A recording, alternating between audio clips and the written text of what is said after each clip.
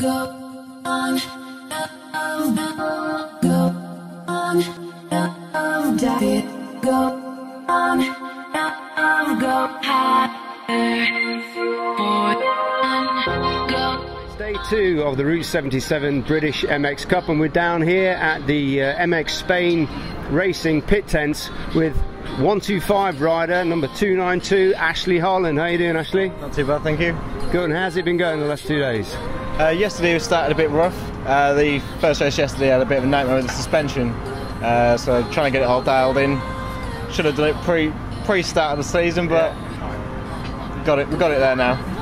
Cool. And the races today, what have you done?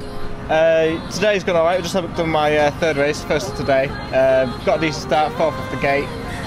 Managed to, I dropped back first, and last few laps I managed to get up to 8th, so finished alright.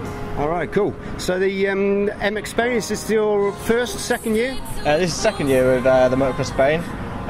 Paul and Tim, who are the managers and the owners, they've done really well for me the last 2 years, so it's only right to stick with them and give them results that they need.